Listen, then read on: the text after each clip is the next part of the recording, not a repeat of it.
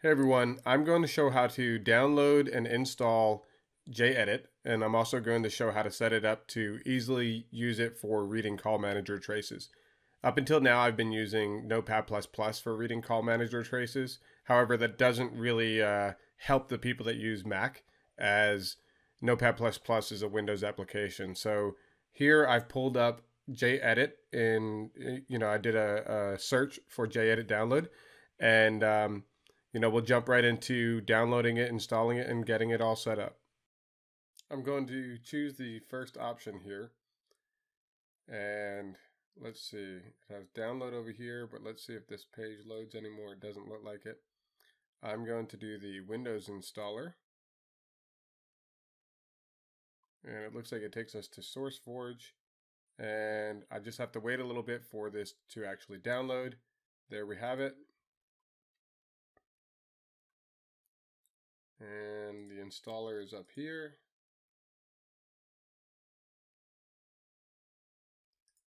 Yes. Okay. Next. I'm going to keep all of the defaults.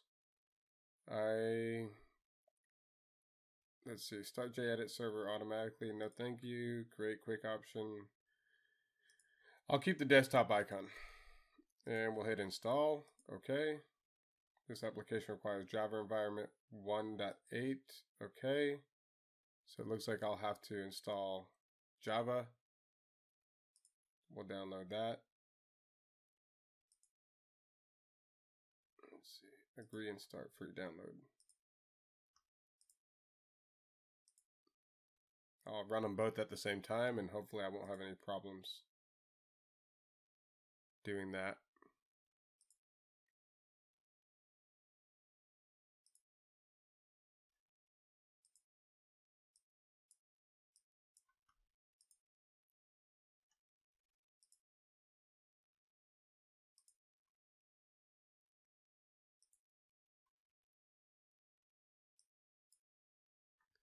I don't care about the README or the changes. I do want to...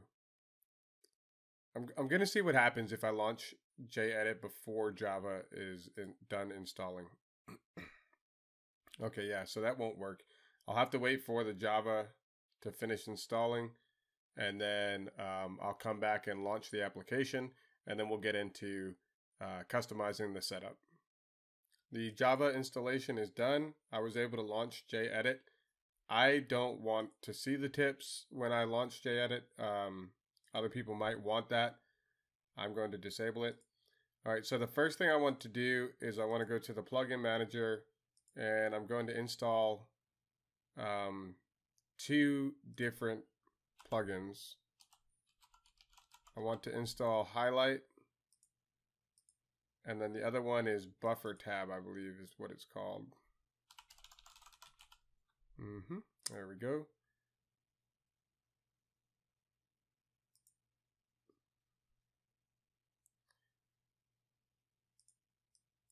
And then there's another one, I think it's called Editor Scheme. Yeah, this one here we want as well. And we'll install that, which also does common controls. So now I'll close this out, and I'll go to plugins and then editor scheme selector. I want to do automatic apply, and then I'm going to choose which one I want. I'll have to put some text on here so I know better. Close that, and we'll do plugin, editor scheme selector, and automatic apply.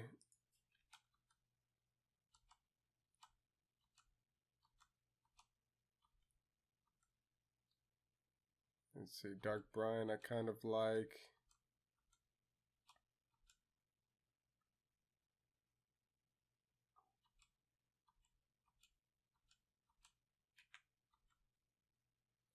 I think I'm going to go with neon. So it has automatic apply. I'll just close this. I don't like the line that's here, so I'll go to settings. And then for text area, I'll remove wrap guide. I'll hit apply. The line goes away over there. Now I want to change the text. I'll do 16 bold. Let's see, 18 in bold looks good to me. Okay, apply. And for docking, there's a thing that when you search, you do what's called I think it's called hypersearching. The hypersearch results come out as their own window. They're not docked. I want it to be docked, and I want it to be docked at the bottom, just like it would be in Notepad++. For the gutter, which is this area over here that gives the line numbers, you can change the font here. I just want to get rid of the gutter because I don't really use that for reading trace, and I don't know, I just kind of see it as an eyesore of sorts. And I also want to go to shortcuts. I want to have it be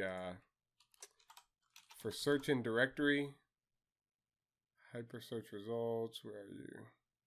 Search in directory right here. I'm going to change that to Control-Shift-F, just like it would be in Notepad++.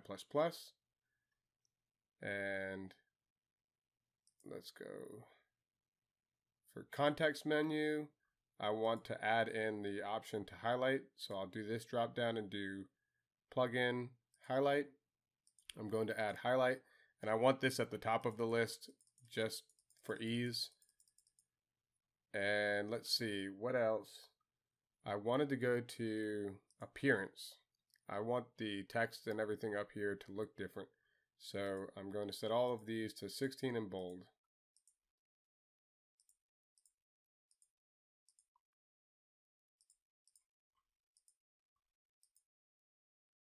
All right, I like that better. I'll do, let's see, 14 in bold. Yeah, 14 is more in line with what I would like. All right, that looks better. And let me just do a Control-Shift-F real quick. That brings up my search in directory. What I need to do is select the option to search in subdirectories. For the filter, I'm going to do star.txt. This could be problematic if you are doing star, if you're searching in a file, in a directory that has files that end in .log. So you'll have to remember to modify this particular filter to either be star.txt or star.log. I'll do it just like as if I were analyzing the call. And we'll do dd equals, and then a quote, 2000. And I actually want to set this to ignore the case as well. And then here for the directory, I'll paste that and I'll hit find. So now I have my hypersearch results down here at the bottom, just like I wanted them. Let's go here. And what I want to do is check the highlight. It should increment on its own. Nope, I need to set that. In order to get the highlight plugin to select a different color each time I highlight a new string, I'll go into settings, plugin options, and then I'll go to highlight. And here I want to say cycle the color when creating highlights. And then let's see if there's anything else that I want to do down here. I want to highlight the hypersearch results. That way the stuff down here will highlight the same as what I highlighted up top. And let's see. I'll say ignore case. And I'll leave that exactly like that. Okay. And now let's test it out. I'll select 2000 and I'll highlight that. I'll select 1000. Let's see. So now it's actually doing what I wanted it to do and highlighting different colors. And then it also is highlighting the same color down here in the search results. Now, if I were to open up another file in here, then it would allow me to have these same highlights in the other files, which is one of the big limitations of Notepad++, is that if you have highlights in file 1, when you open file 2, even if there's the same string in file 2, you're going to have to go in and apply your highlights. If I close this entire application and reopen it, the highlights that I applied are going to remain. So that's one of the other things that I really like about this particular tool. And that buffer tab application or buffer tab plugin that I installed, it allows the files to open up here in a tabbed fashion.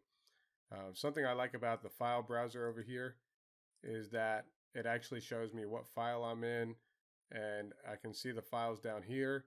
If I go up to, this particular folder, it'll change up here. I can make it all in one window. So you can also search for files in here. So if I did trace, then it would take me to it. If I did CUCM, and if you typed in, let's say if I had two different things that started with C in them, if I had CUCM and cookie, if I started typing in CUCM, it's going to select CUCM. You can filter as well, looking for files up here. You can put a directory, you can paste it up here.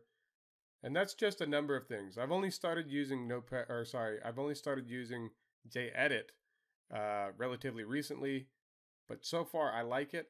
And because somebody commented in a video a while back, they said, hey, doesn't it annoy you that you highlight in one file and then you open up a new file and it doesn't carry the highlight over?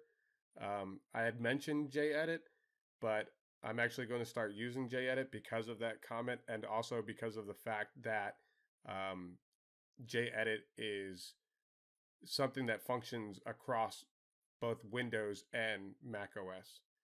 If you like this video, please go ahead and comment down below or hit the thumbs up. And if you want to see more content like this, please subscribe to the channel. And thank you for viewing.